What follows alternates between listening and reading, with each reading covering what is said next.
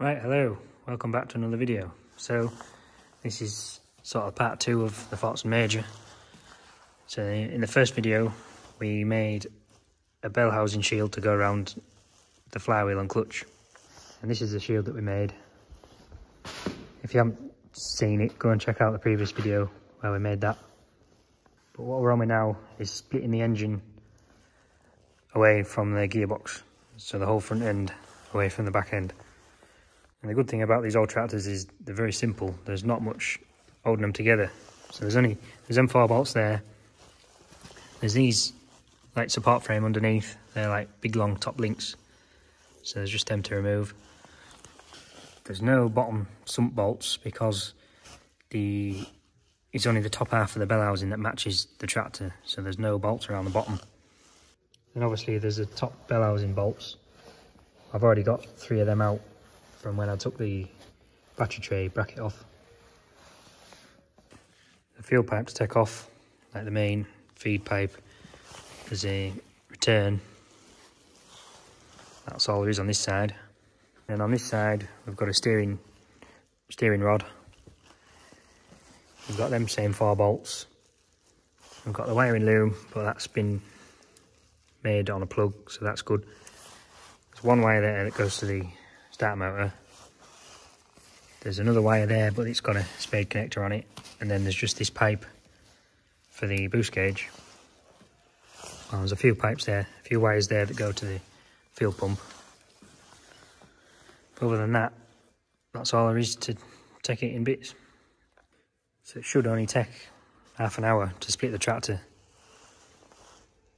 So what I'm going to do is put a bottle jack on top of that block of wood just to jack up the front of the gearbox, and then I'll set that axle stand up, and I'll jack the front up underneath this frame. And I've made these chocks of wood to go in the axle at both sides to stop it dipping out, stop the engine tipping over. And then these are the clutch plates we're putting in, these ceramic paddle clutches. Now there'll be a bit to machine off the centre of them because they're designed to only like have 1 drive plate on the input shaft, but we're putting 2 drive plates on the input shaft. So when they're stacked on top of each other like that, there'll be an intermediate plate to go in the middle.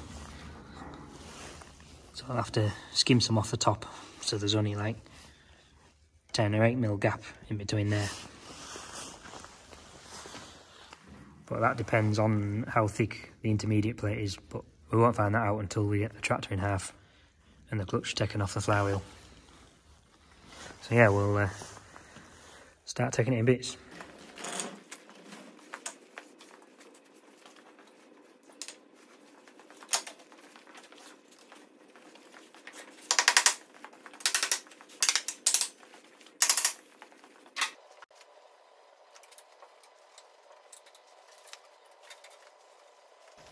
Right, so that's everything from the front to the back disconnected now. There's just big bolts to undo and then a few bell housing bolts, and then it should come in half. So that's taken me about 15 minutes to undo everything. Right, so I've got all the bell housing bolts out now. I've got trolley jack under there and it clamped on. I've got the bottle jack under there to hold the gearbox, and then I've got an axle stand under that as well. It would be easier if I had a proper splitting rail, but I've never got around to making one yet, so this is how I'm doing it. Got my chocks in the front, so that can't tip over. So there's just them big bolts to undo now. Hopefully they're loose, but hopefully the chassis rails will spring out enough for it all just to wheel away.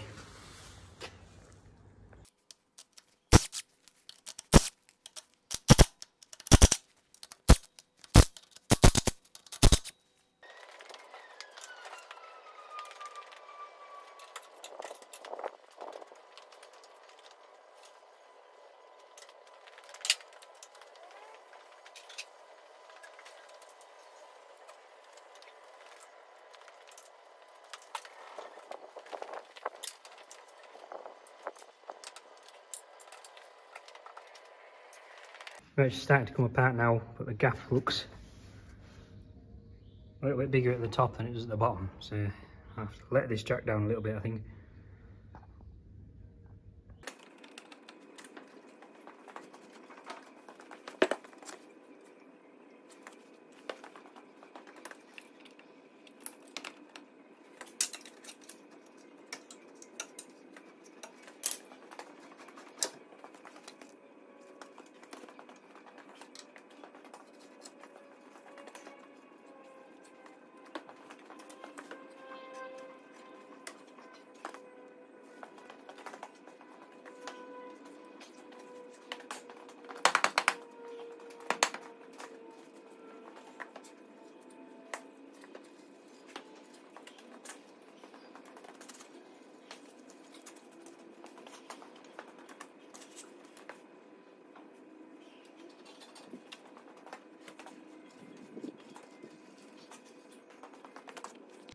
Right, so there we are, it's in two halves.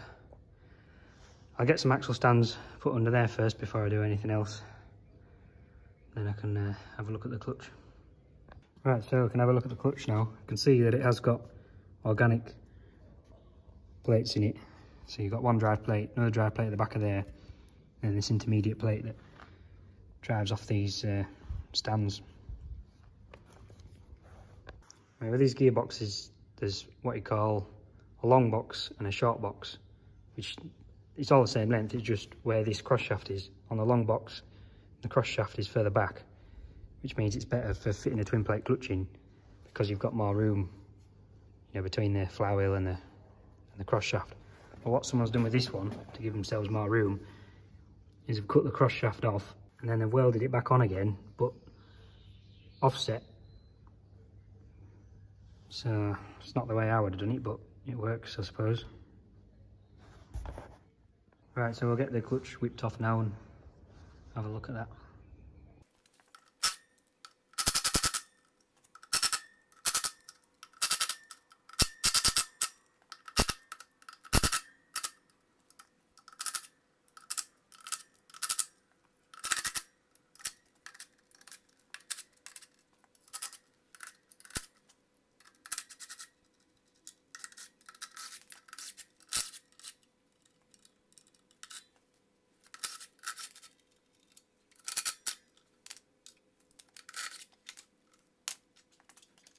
Right, so this is a clutch out of it, them two drive plates.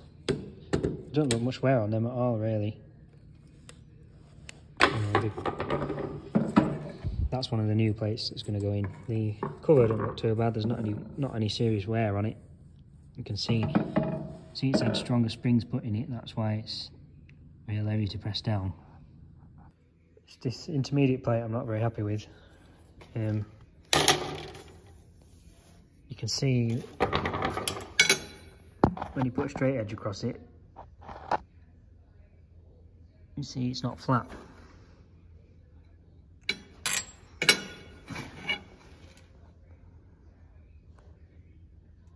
This is the other side.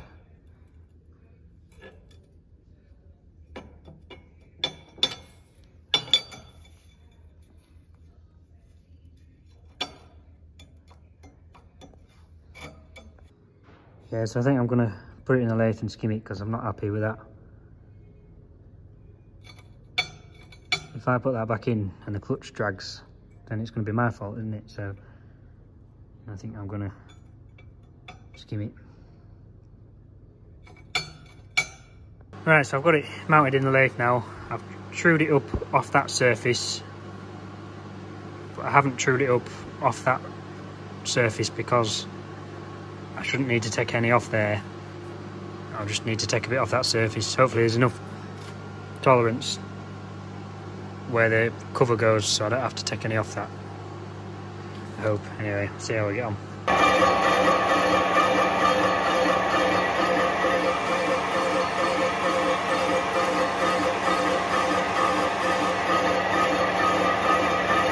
Right, so I've taken 1/2 mil off at this side and it's not taking anything off there. When I trued it up, it was trued up to 0.05 of a mil, so it's a long way off.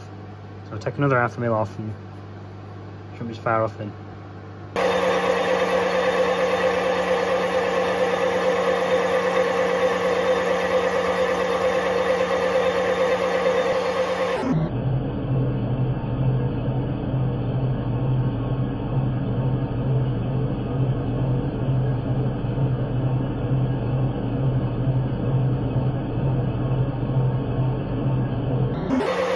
So I got that out the lathe now. I mean, the surface finishing brilliant because it chatters quite a bit, but at least it's flat now. So we'll have to do the same on this side now.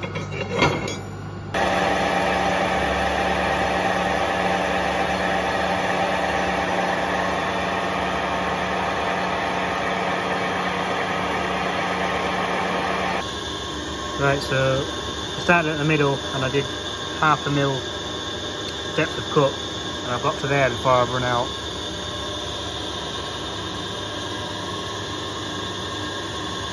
So we'll do one more pass, start from the middle again, one more pass out until we get nearly to the edge, and then we'll just have to leave a little lip because, you know, obviously I can't get all the way up to the jaws with the tool. Right, so I've got that out the lathe now. It was awful to machine. It just resonates and vibrates, so the cut quality is not brilliant. But I've been around it with a DA just to buff it off, and you can't feel any of the, you know, where it looks bad, you can't feel anything there. It feels smooth. So it's nice and flat now. It'll probably warp the first time down the track anyway, but I'm happier putting that back in than I was putting it back in before. What I need to do now is put these in the lathe and turn that collar down, because there's two of them, that collar would end up touching the other drive plate, so you have to turn them down like that, so there's, you know, they're only that deep. Right, so I've got the drive plate in the lathe now, ready to machine a bit off there. I've got it on an old input shaft, and this input shaft, the splines are bent on it. So what I do to hold it on tight is put it on like that, put a bit of tube over the end, and then use a tailstock to push the hub onto the splines, and it binds up a little bit with where the splines are bent, and that's enough to hold it rigid and stop it moving. And then I put the tailstock into the end of the shaft as well, just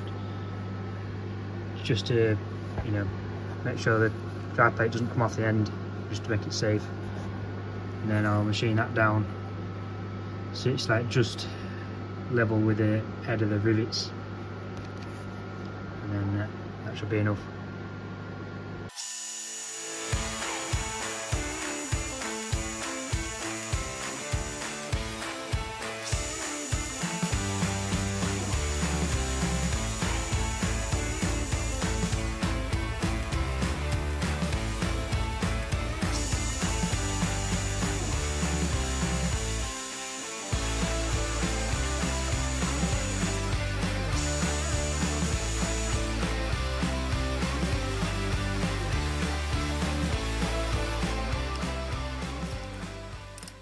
Right, so that's out the lathe now, and just leaves me with them splines. I just have to take them off in the grinder.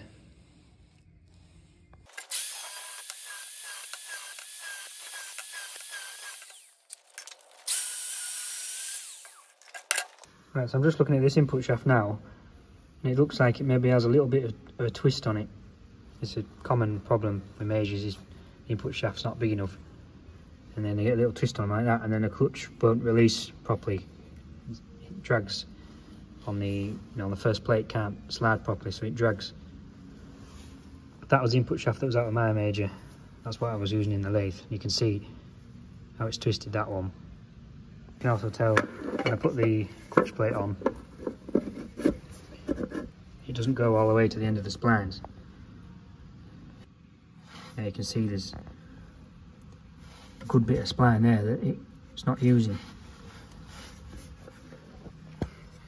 I think it'll be alright this time because the intermediate plate is now thinner, and I've also machined a little bit more off that, so it shouldn't be going as far down the spline as what it was doing.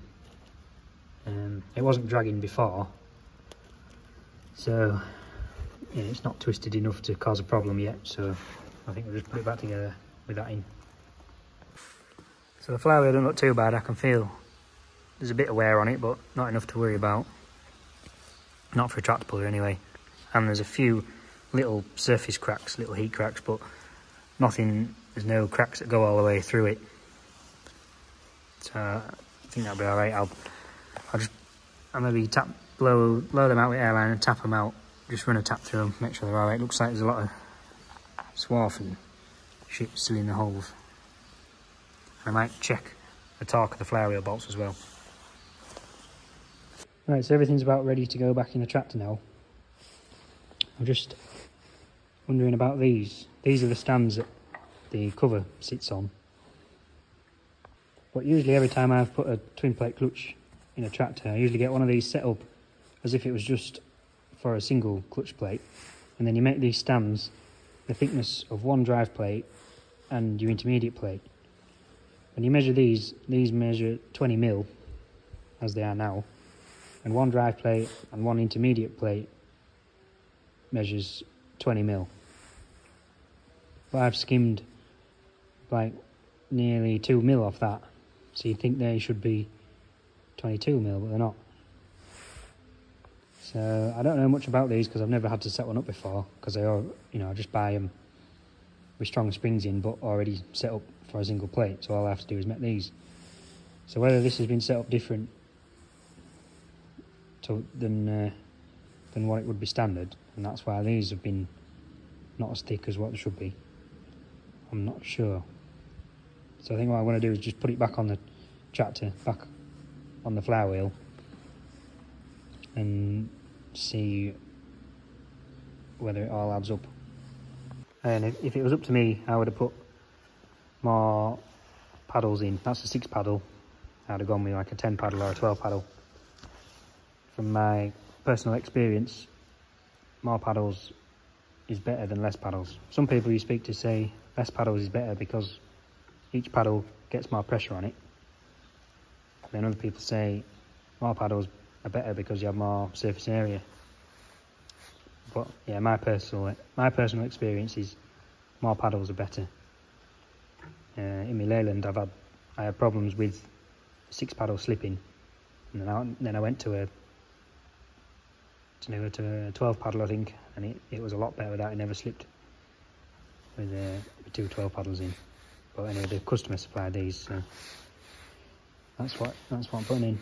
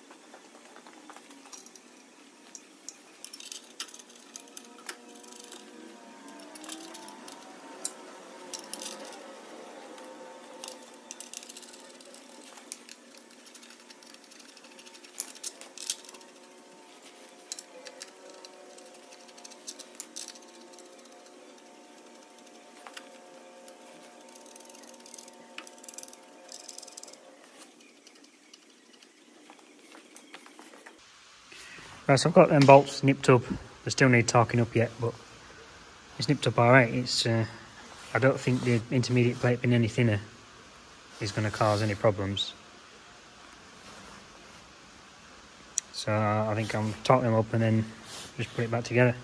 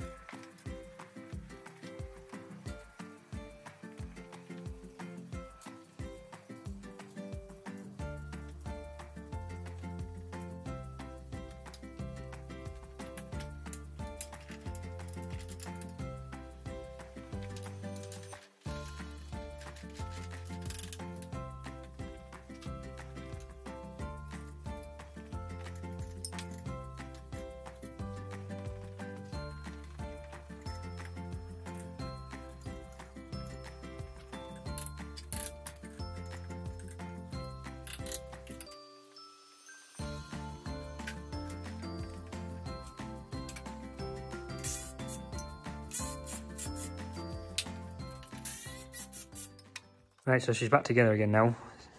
All the bolts are in, there's just the bell housing shield to go back on. So that's the bell housing shield that we made in the previous video. I've just painted it with red oxide. The customer was supposed to be bringing some blue paint to paint it with, but he hasn't done yet. I need to get it back together because I've got other jobs to get on with. So it's just gonna have to go on red as it is now, just red oxide. So I'll get that taken to bits and get it put back on the tractor.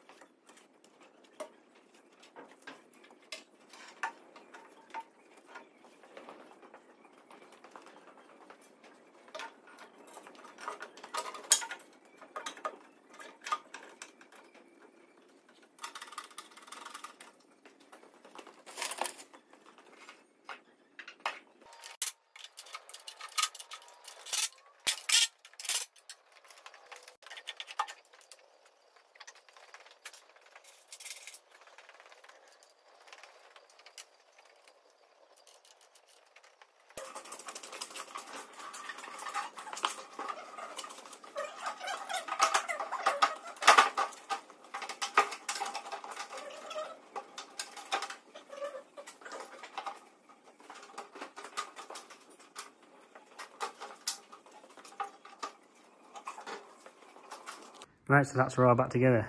Bonnet's back on. Fits as it should do onto the latches on the battery box. So we'll start her up and take her outside now and just make sure the clutch is alright. Give it a bit of a test run. I don't want to give it too much of a test run because there's no air intake on the turbo. If just my luck, a bit of mud would come off the wheel and go straight into the turbo. The last thing I want is to be putting a new turbo on it, so I'll just give it a little test out in the yard, and then if it's alright, that'll do.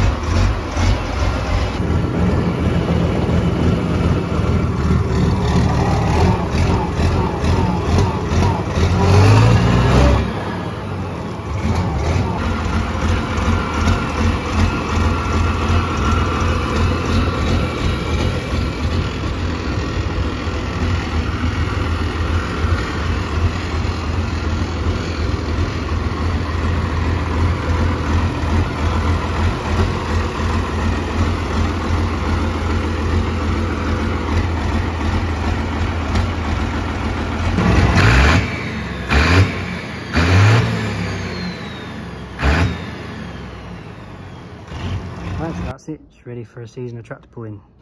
The clutch works well, it doesn't drag, doesn't bite. It actually feels better than it did do before. And whether that's because I've skimmed the intermediate plate or because the stands weren't the right length for the thickness of the intermediate plate before I skimmed it. But yeah, now she's a lot nicer now. But yeah, that's it for this video. Hope you enjoyed it, and I'll see you next time.